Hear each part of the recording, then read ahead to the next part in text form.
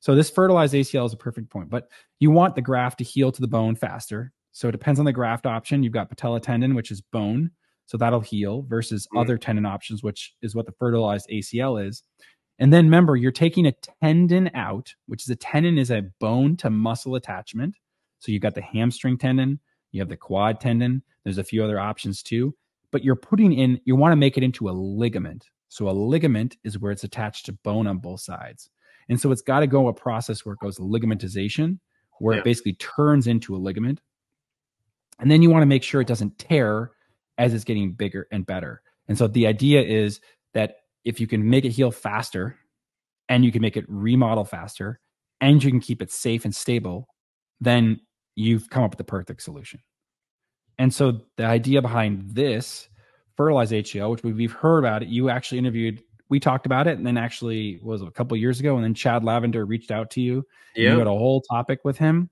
And so, maybe we'll have you be a great guest to have on at some point now. Yeah. Adam Marshall, he's and he's a sports guy too, so it'll be interesting. Maybe he might be a good one for the fall as we get into football season. He'll be excited for sure. I think I added him to the list. This would be great. Yeah. So typical ACL 9 months to a year to get back. And so what Dr. Lavender, Chad Lavender, has done is something called the fertilized ACL. And actually my patient asked about this. It's called for Arthrex company itself, it's called BioACL. It's the same basic principle.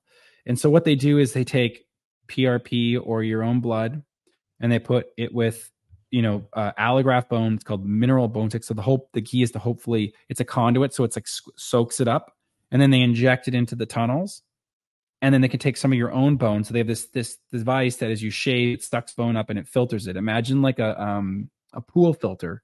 And so the bone's all mixed up there. It's your own bone with some other bone, and then the PRP, and then you can inject it in the tunnels. And what he is trying to show is that patients will get the bone to bone healing, bone to tendon healing faster, and then potentially the ligament is faster, and so therefore they can get back faster.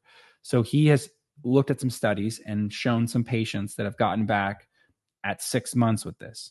Now the caveat, which if you look at the studies, and I know we've done some of these, is he's had some trials where he's had really good results, but some of the trials, not all the patients came back for the follow-up.